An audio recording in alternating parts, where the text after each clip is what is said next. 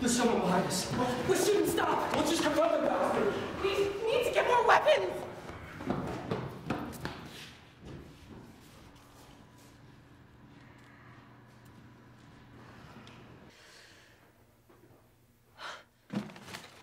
Hey, check this out. This is a blueprint of the entire hospital. Okay, how's that supposed to help us? Those 3 freaks have been living here their entire lives. They know every corner, every shortcut. If we can somehow familiarize ourselves with these plans, we can figure out which way to go, what's safe. Nothing is safe, Kenya. We're all fucked. No, I have a plan. What's the point?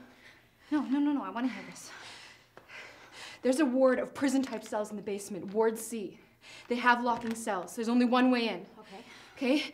It's like a gauntlet. There's a series of hallways in the basement leading to Ward C, starting from the kitchen, with no branches off them, just one staircase that leads to the first floor. If we can somehow get them into the ward and a cell, we can lock them in. Okay, how are we gonna do this?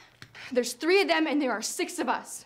Okay, Sarah's coming back right now with weapons. We go as a group and we seek them out and we pick them off one at a time, just like they did to us. Totally makes sense, as long as Sarah comes back with the others. They will. This is a plan, okay?